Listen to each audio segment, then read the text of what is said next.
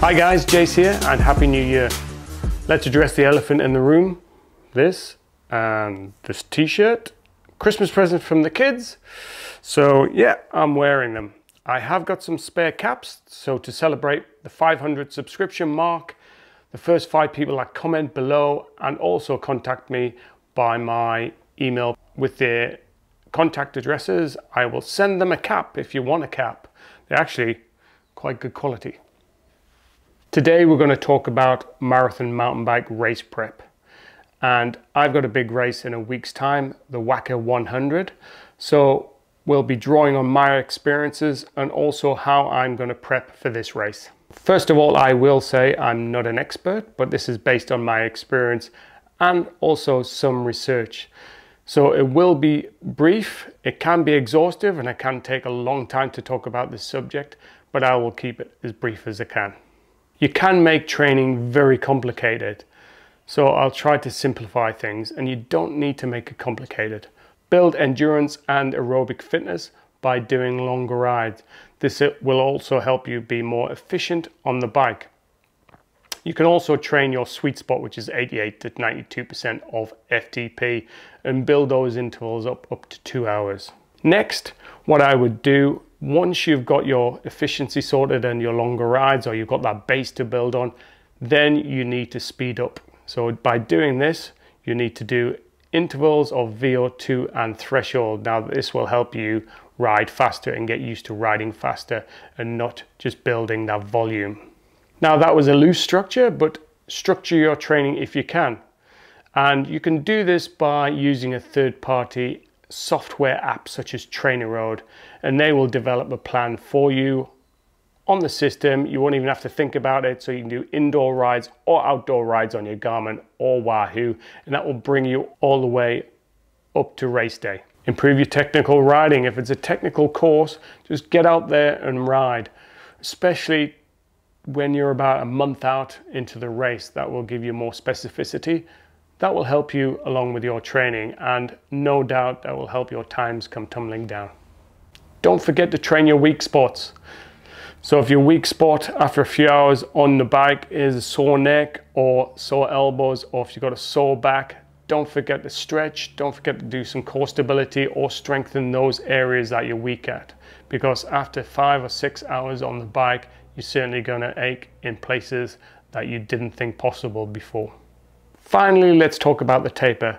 Now, the general rule of a taper is to reduce the volume and maintain the intensity. So probably up to about 2 weeks before, start reducing the amount you're riding, but try to keep the intensity up. So still do those interval sessions. Make your last session of probably about 4 days before the race, 3 or 4 days before the race, and then the day before the race, do some openers, just so you can get race prepped and race ready and your muscles and your body primed for that race. Now everyone is different, I'll caveat that, so just practice this. If you haven't done that, basically the guidelines are reduce volume and maintain the intensity and give yourselves a few days rest before the race. Of course, you need to train more than your fitness. You need to train on how to maintain your bike, because I've suffered from that consequence in the past. Last year I had a mechanical on the Whaka and I had to drop out. I had a race brain and couldn't fix my chain, which broke. So I did practice fixing that chain afterwards, and I'm a little bit more confident I will be able to do that, or a lot more confident that I will be able to fix it in the race next week. Thoroughly research the route, because basically that's going to dictate what training you're going to do. Have a look at the maps online, look at the elevation, look at how much technical riding there is, and also try to work out how long it's going to take. Now you can do that by looking at past results. Also, you can do that by looking at local riders, checking them out on Strava, see how fast they did it, and compare them with yourself. Ride sections of the trail if it is at all possible. If not, just have a look online at some videos like the ones I've made, and then you can probably sit on the trainer and hopefully get into how technical they are. I also commentate over some of them, so it gives you a decent idea. I've also got some overlays on top. Now let's look at the equipment. First of all, the bike. Now here's my bike. It's just started raining, so I'll show you the bike with it inside. I've just picked it up from the bike shop, so it's all nice and shiny and working well, race ready. It's 120 front and back. Now, if you want a full review of the Norco Revolver, just click up the top there because I've done a video on that. Differences probably, I've changed the front and rear tires, Racing Ralph rear, Racing Ray front 2.35s, and I normally pressure wise 21 rear, 20 front. I've got the Wahoo computer, I've got the TOGS thumb over grip system here, as you can see, and these are my new SRAM G2 brakes that I've just had to install because one was broken, so good job I went into the shop. Here are the spares that I will carry. They'll mostly go on my bike. You can see these two straps. There'll be a link above for the review of the straps. Also then, I've got my Crank Brothers multi-tool. There's also a review. I've done a video on this as well. I've got my tubeless dart system. I haven't done a review on this because I've never had a puncture. I've also got an air canister, spare tube, turbo light, a couple of tire levers, and also don't forget a spare hanger just in case. I put that in the bike bag. Everything else will go on my bike. The final thing I carry is a quick link to fix my chain, and I tape this up and then place it onto my brake cable. Good job I checked because my brakes have been changed and it wasn't on there. And here it is, just nice and discreetly on the brake cable so you can hardly see it. Anything you can control on the bike, do that a good few weeks before the race. About 2 weeks before the race, stuff that you can't do and it's out of your technically skill level, book it into the bike shop and get them to have a look at it. And what they have found is I have actually got a broken brake. Everything's kind of broken on it. They think it may be sorted under warranty, but I've got to order a new set of brakes. So I was lucky I found that out and it didn't fail during the race. Would have been a disaster. Also, the clothing. Here's the clothing I'm going to be wearing. It looks a bit of a mess, but we'll go through it slowly, starting off from the head to the toes. Now, helmet. It's a Giro MIPS helmet. It's very lightweight. Yes, it's a road one, and the reason I wear a road one is because it's lighter and the padding is thinner. It's got lots of air going through it, so it's cooler. And when I sweat, the padding doesn't collect all the sweat, so it is lighter. I will have my U-Sweep pack with a 2-litre pack on, and of course the camera in the front. Next, on top, I have a base layer, and this is really thin and mesh. You may or may not be able to see that, but it's very thin and you can almost see through it. And that just wicks away the sweat. So that's where I wear that, makes it more comfortable. Now the top is also very lightweight. Yes, it's Lycra, and I wear Lycra because it is so much lighter, so much more comfortable. And if it's wet or you're sweating, if you don't wear Lycra, the clothes tend to hold that sweat and it weighs you down a little bit and it becomes more uncomfortable.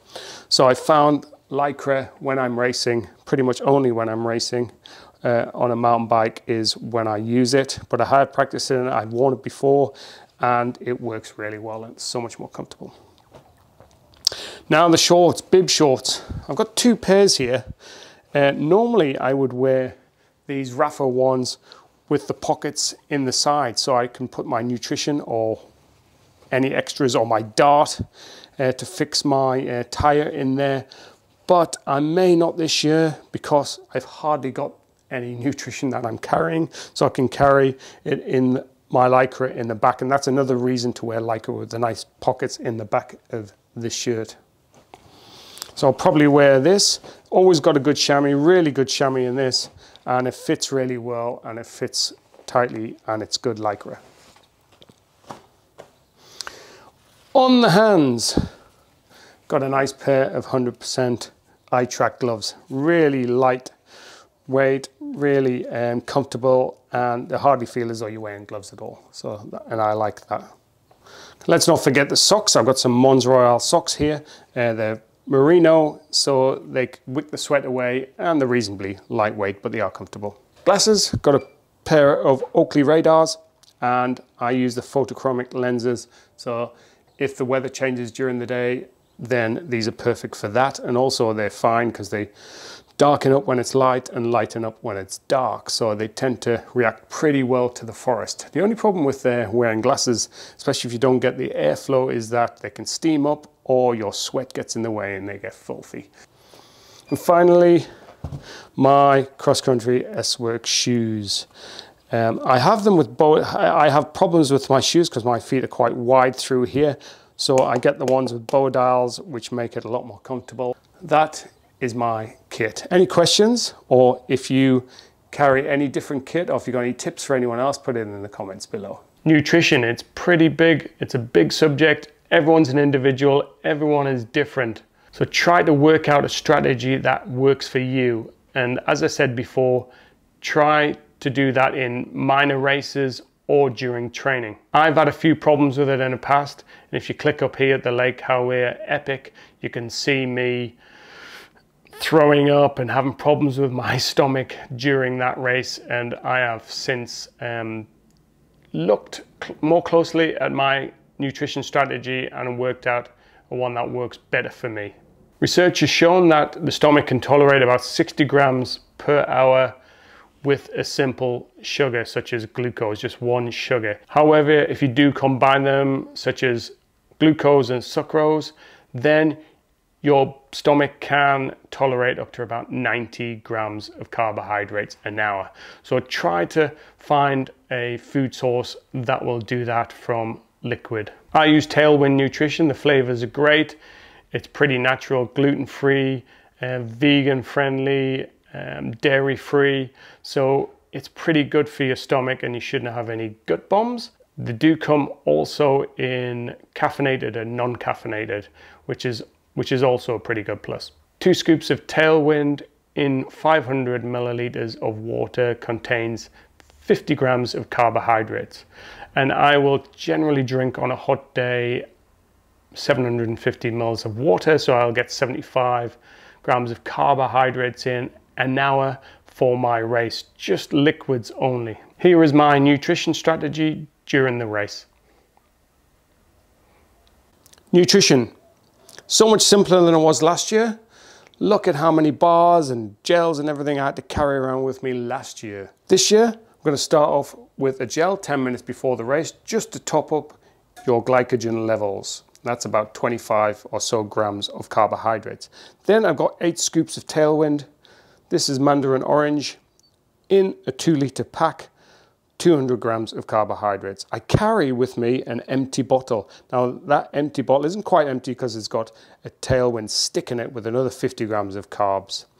I carry these blocks just for emergencies, just in case I need another pickup, but that is 50 grams of carbs. So that is the first half of the race done. I'm not carrying this around with me because it's in a drop bag at the second half of the race. So this will be in my drop bag. Another 2-liter pack with another 8 scoops and 200 grams of carbohydrates. This time it's Colorado Cola. Also, I will have another empty bottle and another stick with another 50 grams. And also another emergency box with 50 grams. Right at the end of the race, don't forget your Tailwind recovery shake just before your beer. So carbohydrates, we've got 25 just before the start, 300 for the first half of the race, 300 for the second half of the race, 625 in total. I'll divide that by 8 if I'm going to do it in 8 hours. That gives me 78 grams of carbohydrates an hour, which is within my range really of tolerance. So that is pretty good. And I may even have a little snack of something solid at the halfway mark. So that will top that up. So plenty and nice and simple. Let me know what you think of the nutrition strategy and what you do in the comments below. Our nutrition starts a good few days before the race, so make sure you increase your carbohydrate intake. And also don't forget to hydrate and drink lots of water a couple of days before the race. Now, on race morning, make sure you have a good breakfast 1 to 4 hours before the race and high on carbohydrates. What I do and what I found that works for me is have pancakes with some fruit and some yogurt. And along with some maple syrup on top of that. And finally, have some fun out there. Don't forget to have some type 1 fun as well as type 2 fun. And enjoy the occasion, have a chat with your fellow competitors, and really enjoy a beer at the end. Now, thanks for watching. Give me a thumbs up if you like the content. Don't forget to subscribe, and I will see you again soon for my race recap of the Whaka100.